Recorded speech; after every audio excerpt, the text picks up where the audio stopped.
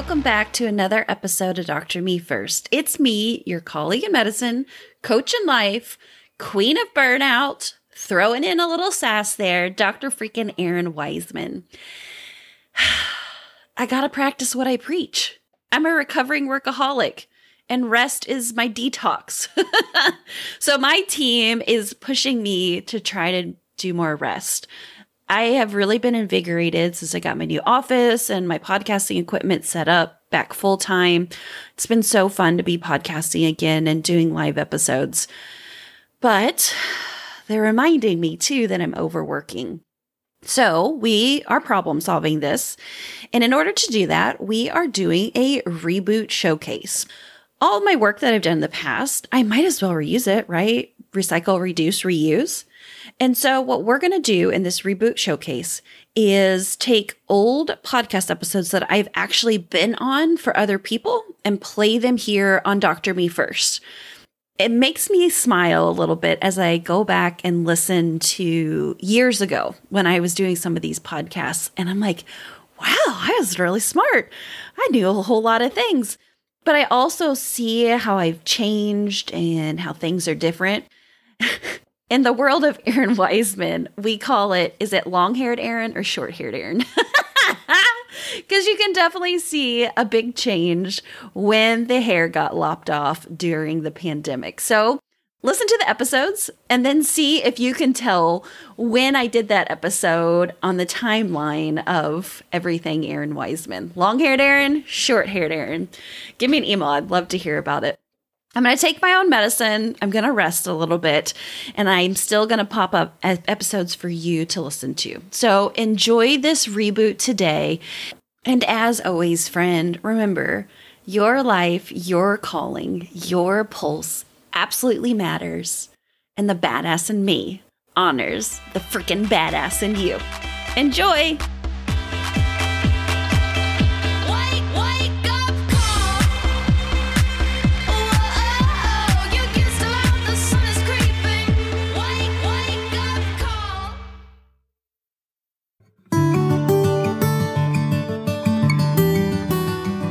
Hi, I'm Kara Pepper.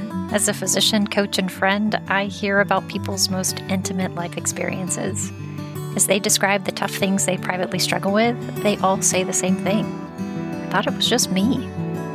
Being human can feel hard and lonely, but you know what? I have a unique perspective in seeing how similar we all are. We all have a story. This podcast shares the struggles of amazing humans. These are their survival stories. They share them because you never know when your story will become someone else's survival guide. It's not just you. Hi, and welcome back. I'm so glad you're here. When I was about 7 years into my clinical practice, I was epically burned out. I could not get out of bed. And I told my practice I needed to take a leave. I was exhausted, and I was absolutely numb. Work had been my drug to numb for so long that I absolutely felt nothing. And I think that's one of the reasons I had pushed as far as I did before I finally raised the white flag and said I needed to take a break. So on the last day of work before I took time off, I had a partner ask me, well, why don't you just take medication? Just take a pill and keep on going. And the problem was I wasn't anxious or depressed. I was numb. What would a pill have treated? I felt nothing. And so it's in that space that so many patients, coaching clients, and friends, colleagues come to me, and you say, how are you? And they're like, not great. And they may not even know what version of not great they are. They just know they feel terrible. And so it takes someone from the outside looking in sometimes to tease out, is this occupationally induced burnout? Is this a mood disorder like depression, anxiety? Is this a normal human reaction to the world that we live in? Sometimes it's hard to tell. And so today we're going to hear from Dr. Errin Weisman, who's a family doc in rural Indiana, married to a fourth-generation farmer, one of 4 docs in her county, the only non-male physician in her county. And you'll hear what it was like for her as she began to work for the Atta Girl, which felt so good, and how she pushed to her absolute maximum for so long. and what it took to tease out what was really going on with her. She is quite famous for talking about burnout and working with burned out physicians, but the acknowledgement that there was something more than burnout going on with her took her years. As part of her story, she will briefly describe suicidality. So if that's not appropriate for you to listen to today, please care for yourself, and I'll see you next week. Glad you're here.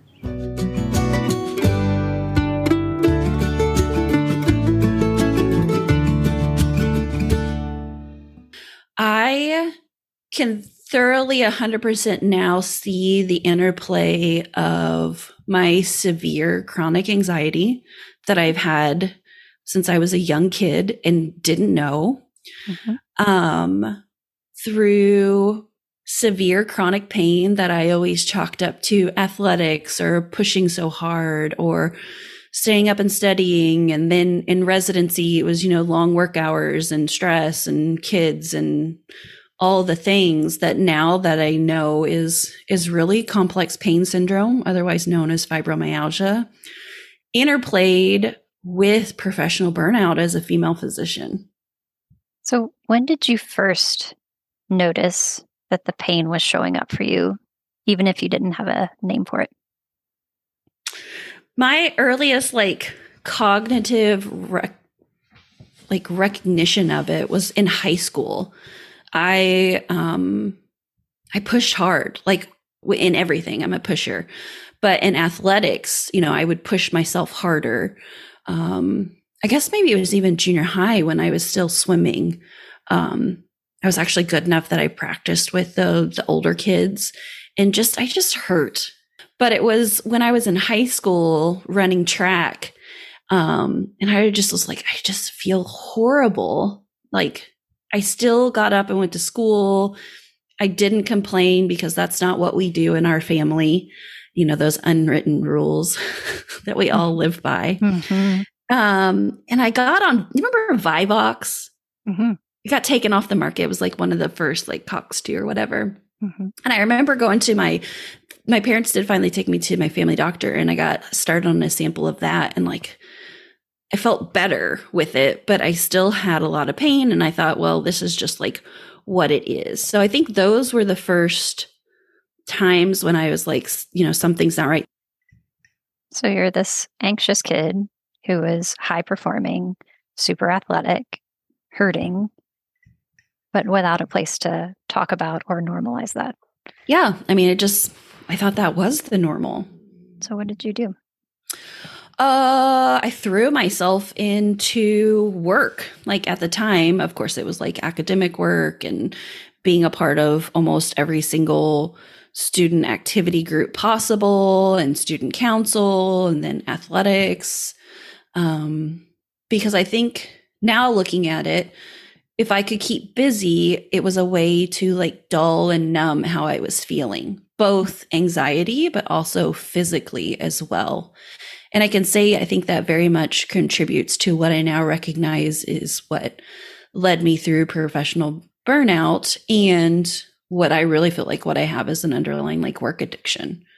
But that started super early. So how did that start? If I could just stay busy, I don't have to feel things that are uncomfortable physically or emotionally. Yeah. Or if I am the best, I get the atta girls, mm-hmm. and that feels good. Mm-hmm. And that negates the feeling bad. Yeah. And you looked awesome on paper. On paper. I mean, I can remember my little brother being like, I can never do what you have done. And he kind of went in the opposite direction as a rebel, rule breaker, that kind of thing, because of these standards I had kind of set inadvertently of what it meant to be who we were as a family. Mm-hmm. And then of course I carried that in through into undergraduate as well. Played sports, got a biology degree with a chemistry minor, again, in a bunch of athletics, in a bunch of clubs, president of biology club. I worked 2 jobs. So I waited tables, and then I also lifeguarded. And then for a short time, I worked in a clothing store, doing all of the things. And part of it was out of necessity. I needed the money, hence why, I played sports in college for the scholarships. and the working too. I needed money at the time. But I really think some of it, work really was my drug. The work I was doing was like drinking poison, though on the outside it looked like a whole like wonderful thing. Well, in the short term, it gave you that, as you call it, the Atta Girl. It gave you that dopamine hit, that feeling of feeling really good, even if it was poison in the end. There's the long-term price to pay for that. And I know you work in addiction medicine. And, as you know, I do eating disorder care, and we spend a lot of time unraveling why people make the decisions that they make, which is very, very complex. But however your brain chemistry was and the special set of circumstances that make you you, the Atta Girl was the thing that kept you moving forward and not feeling pain, physical or emotional. Physical pain, or like the thought tornadoes, the like whirling. Like I didn't realize that wasn't normal. Again, like in my world, that was just like, and this is just how it is. I think of 1,000 different thoughts before 8 a.m. There was so many times that like, I think the anxiety is what I really felt was like my superpower, that it like gave me a cutting edge. I could like multitask like a beast, and I could just like push and push and push, but I would do those things and I would push so hard, and then I would just crash, like sleep for days, or just not literally like feel like my body is broken. And it usually happened around like breaks from school. So I would like push so hard to get to Christmas break, and then I would just be like a blob on the floor, and my family would be like, are you okay? And I'm just like, I would always just say, I'm just really tired. And of course, like they didn't see the forest through the trees either. I mean, I was very tired because I was like absolutely draining my tank into the negative, and then trying to rest up so I could get into like the next semester. And I did that with med school too. And I think what got really hard with medical school is like, you still had those breaks like first and second year, but third year, like it was every month all year. And then boom, you're into fourth year. And then you were into residency, and you had to start doing this thing called like planned PTO. And like, you didn't have very much. And then you had a call schedule. And so those breaks that I naturally had in a school schedule went away. And I think that is when I really started to waver in my health. Inadvertently, like I didn't know at the time.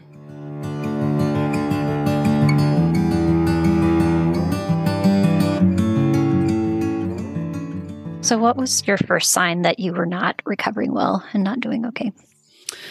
I had Camden, my first son, October of my intern year. So like literally 3 months into starting residency. And I only had a very short time to be home, and that brought up a lot of anxiety.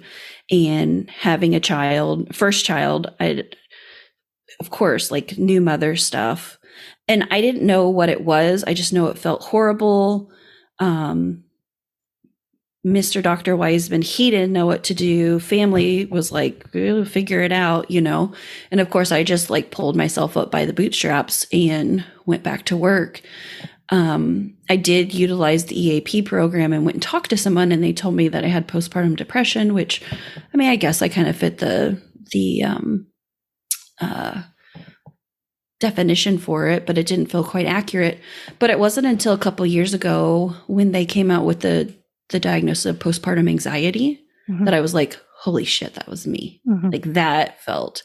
And I need to mention too, like I actually sought out, I remember when I was in college, like I just felt off, and I went and saw my primary care, and, I was just told like, you just have a lot going on, stress, you're going to be okay. And I didn't do anything else about it. And then for second year of medical school, I remember I saw my doctor once. And again, it was like, well, you're in medical school and it's really, really hard. And I now see those as like huge missed opportunities that if somebody would have done a little bit more asking, because again, I'm looking at it from the patient's view, like I wasn't doing well. They gave me the PHQ-9, And, but that didn't fit what was going on with me at the time. Right. Depression Right. came later. Yeah, that's right.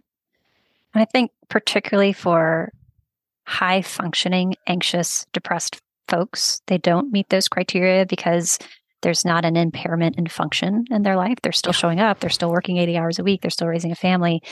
But below the surface is all of the symptoms. Yeah, lots of badness. And for folks who are not innately prone to ask for help, just showing up in the doctor's office is a big enough red flag for me, at least. I know that now, but all those times that I similarly went to the doctor, they said, "How are you?" And I said, "Fine." And they said, "Great, let's move on." That was a missed opportunity. I agree. I do that with my patients now when they say fine. I'm like, good fine, bad fine, or fine fine? 2 people told me yesterday, fine fine. I'm like, oh, tell me more. I say, how are you really? Fine is not a feeling, right? So yeah, that was kind of like where I was intern year, figuring things out. And of course, through all of this, I was going to be the best resident, right? Like, yeah. And so I stayed with the organization that I did residency with. I did get the location closer to the farm, but within like the first couple of weeks, I knew like, this is not better. Yeah. This is not better at all. And, of course, by that time, the anxiety is so high that I'm not sleeping hardly any quality hours. I no longer have an attending that I can go talk to about. Like, I'm literally one of 4 doctors in the county now, and I'm expected to like take care of things. And I remember one time I had, I think it was like a weird rash or a weird presentation. And I asked my nurse to go get one of my partners, like I needed help. And he came and looked and, but he thought it was so bizarre to like ask for help or like somebody to, because they were just so used to being alone and kind of in the middle of nowhere. And like, you just kind of futzed around while you figured it out. Right. It felt so unsettling and so insecure. I would get up in the middle of the night and log into my computer and check to see if labs were back yet, because I was certain that I was going to kill someone because I was doing inappropriate management. One of my patients who, God, I love her and I miss her, was having some issues, and we fought with her insurance company to get a simple CT scan and never could. We finally got them to get us a right upper quadrant ultrasound, and she did have some gallbladder disease. And then when they took her to surgery, they're like, well, we just need to seal her back up because she's got cancer seeding all in her, perineal cavity, all over her belly. Yeah. Because I couldn't fucking get a CT scan. And so it was like stuff like that in, the heartland of Indiana with people who are good people who work really hard and don't always have the means. And I mean, it was all the things. It was burnout. It was anxiety. I just felt so terrible that I would pick up the boys from daycare at night and just bring them home. And I had like a gate system set up in our living room, and I would let them watch TV, and I would just lay like, and I had so much mom guilt about it, but I physically could not do any more that day. And I was doing all the things though, Kara. I was like running, I was going to exercise class and walking at lunchtime. But on the outside, it looked like I was killing it. It really did. And on the inside, I was so numb. Absolutely numb. It's heartbreaking that all the busyness that you were doing to be numb finally worked in that way, where you actually felt nothing. I felt nothing except anger. Yes. Rage is accessible. A lot of anger. Yeah. So of course you didn't say, oh yeah, I have anxiety, because you didn't feel anxious. You're just exhausted and mad. Yeah. And scrolling online at 1 a.m. trying to figure out a different job. I applied at the local Toyota manufacturing plant. I applied to be a marketing executive for a local bank. I mean, I was even at the point that I was like, I'll just do whatever just to try to pay the bills. Like nothing was going to pay me like being a physician was. At least that's what I thought at the time. I felt really, really stuck because, you know, like I mentioned, there's 3 clinics in town. Mm-hmm. So it's not like I could just switch to another, nor did I really want to. Like I didn't want to do what I was doing. Like I really wanted to quit. And so I had 2 little boys and a scared husband and just felt like an utter wreck. And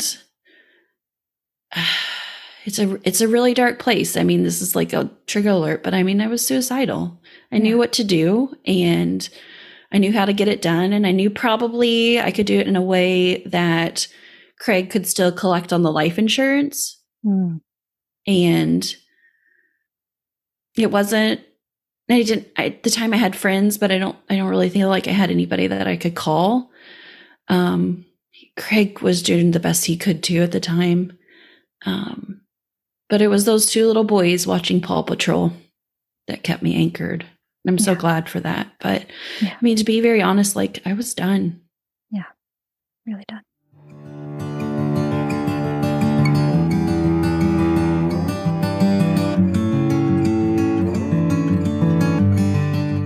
How did you keep going? Well, me being the sass that I am, I talked to my immediate superior and told her, I tried to find the words. I wish I had a recording of that conversation because I bet it was so messy. But just saying like, I don't know what's wrong with me, but like, I can't keep doing this. And she kind of revealed, she's like, well, actually, that's why I took the medical director position was because like, I couldn't do it anymore either.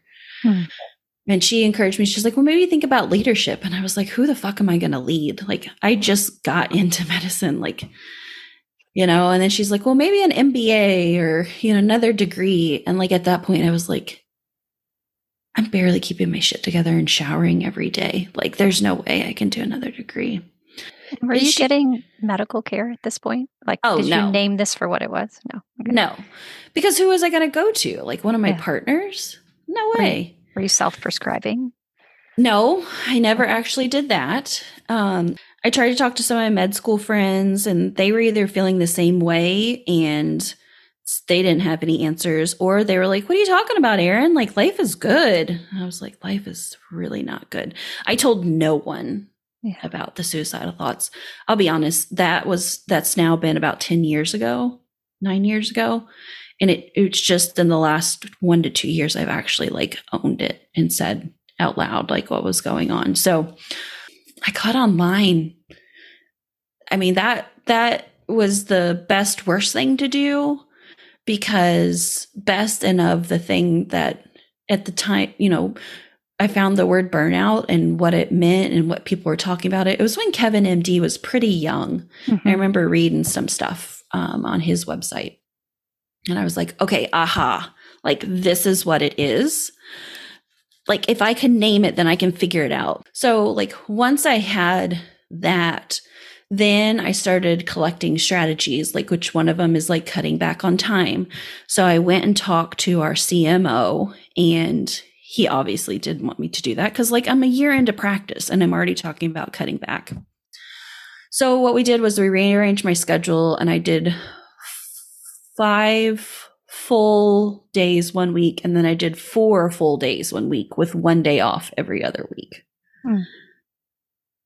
And that just felt like rearranging the chairs on the Titanic. So I went back to him and said, like, listen, like, and I literally had the checkbook in hand, like in my hand when I walked in there about like, I'm going to sign back my forgivable loan because I hadn't spent it, or like some definite changes need to be made. And I made some suggestions and they got kind of all shot down. And after I said I was quitting, they did finally adjust my schedule and I went to a 0.6. So I worked Monday, Wednesday, Friday. And those Tuesday, Thursdays were so hard at first because I felt like I needed to be cleaning. I needed to take care of the kids and not send them to daycare. I needed to like show up and be this other person when all I could really do was just like lay around. And it was actually my husband who gave me the permission to be like, I will take the kids to daycare. Why don't you just rest? And it was like a full year of just doing that till I finally got to a place where I'm like, okay, like I can get up. And what did rest feel like? Horrible. Because if work is your drug, then rest is your detox. Yes. And I felt horrible because my whole life was built on how productive I could be. That's what my contribution was. That was my self-worth. So of course, like I rested some, but then I during that time I'd started working as a coach, and I was like, where's all the young physician coaches? Because we need this shit. So of course I started my own business during that time as well. Because that's so restful. Fully back off. Yeah. Yeah. And also you built a business around helping other physicians with their own burnout, yes. right? So there was a lot of identity in that, and a lot of this is the thing. If we can just fix burnout, then I can feel better and I can help other people. Yeah, exactly. And I thought I was doing that. And I think I was doing a pretty good job. And there was more to the story. That's right. And you got to remember, I'd done Reiki, I had done tapping, I have done all the like woo shit you can think about to help with burnout, help with PTSD, all the things to this point that I was like, you know what? I help my clients get a psychiatrist. I need a psychiatrist. And so this was in 2020. It's the first time I met with my psychiatrist, because it was when, yes, it was because remember telemedicine got loosened up because of COVID. Mm-hmm. And she's not in my state, but she has an Indiana state license. So I felt safe. Like she wasn't like down the road, like all my other partners. And I started talking to her about it, and she's like, have you ever considered, that you have fibromyalgia? I said, I don't really talk about that because I know what fibromyalgia patients are, and like I'm not that person. Because prior to this, I had seen a functional medicine doc, and of course they wanted to treat me with not pharmaceuticals, and like it didn't work. Like I did the elimination diet, I did the like cleanses, I did all the shit. I ate vegan for a while, and that about killed me, not having cheese and eggs. And I told her, I was like, I've done the GAD-7 and I've done the PHQ-9, and they're better than what they had been in the past, but I still don't think they're good. And that's when I finally started on medication. But now being properly taken care of by my medical colleagues and having a still mind, and I still have bad days with the fibromyalgia, but most days are better days than before. Like all that other stuff could help, but I really needed to doctor me first. The name of the podcast. Yeah. I needed the same treatments that I give to my patients every single day.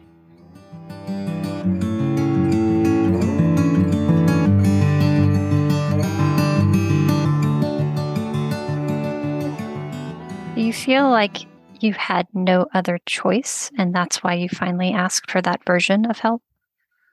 Or was it something else? I think it was coming to the point of recognizing that I am a human, and human bodies have things happen to them, and that no amount of success or mindset work or other things was going to make a difference, because I had done all the other things. Yeah. And it honestly, I remember a day I was sitting down in my new FQHC that I started, federally qualified health clinic, where I now practice. And I thought, with all the love and compassion that I give to the people I take care of, why can I not have this for myself to take medicine? Yeah. But I describe it as me being a little duck trying to swim across the surface of a pond. anxiety is the water. And when my anxiety is under control, it's like glass. And before it was like monsoon season. Yeah. So like it's still the work to get across the pond, but it's so much easier.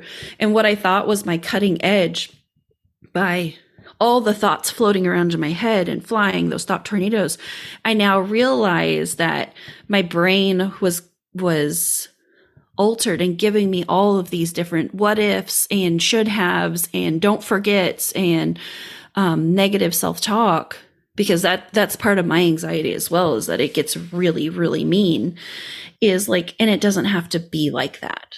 So that feels really good. I almost had regret that I hadn't reached out and got treatment before, because I'm like, this is so much better. So to anyone who's listening to this and thinking, maybe that's me, like, what would you tell them?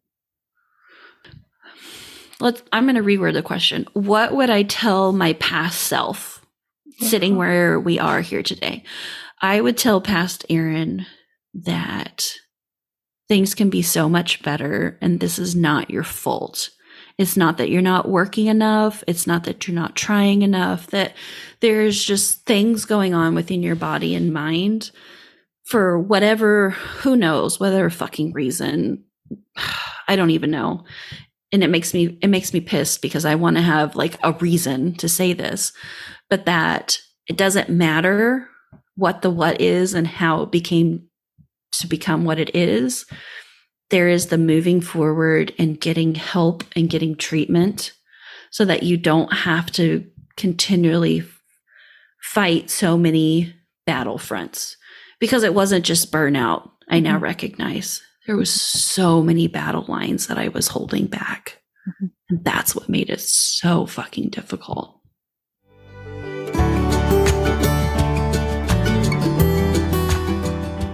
Oh, dear friends, you see, this is not just you. I hear this story all the time. Who is someone that you can reach out to today if you are feeling the way that Errin felt? A friend, family member, your physician, therapist, coach. Just one person, and say, I'm not okay. And if you have someone that you're worried about, please send this to them so they can know they're not alone too. And one favor for me, if you can like, rate, and review the podcast, I'd really appreciate it. Until next week, take care of you.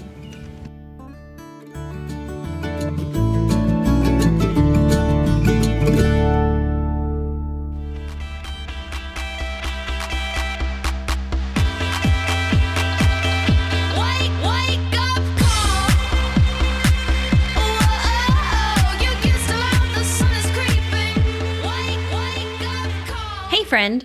So my word of the year for 2023 is going to be slacking, for two reasons. One, I am really going to pull back the throttle in 2023 and see what life is like when I just do enough. Not extra, not overboard, not overworking, burning myself out, burning candle at both ends. Slacking. Something I don't think I've really ever done my entire life. I'm excited about it, but I'm also worried, of course, the classic OCD overworker, how this is going to be. The other reason that slack is going to be my word in 2023 is that's where I'm going to hang out. You're not going to see me in a lot of new places. I'm just going to be waiting for you in my DMs on Slack. Yeah, I'll probably occasionally post on Instagram and still send out a few emails. But you're going to see a change in Burnt Out to Badass and Dr. Me First. You're going to just see me waiting willingly and quietly in the corner for those who are ready for help. No more blasting lots of advertisements and marketing and pushing people. When you're ready, you'll come, and we're going to see how it goes. So there you go. That's my word for the year. How about you? Have you picked a word? I'd love to hear about it. Send me an email. Better yet, send me a DM in Slack. Or maybe you want to join me, and let's make this the year of slacking. All right, friend. Remember, if work is your drug, rest is your recovery. Come over and hang out with Slack and me, and start slacking off a little bit in life.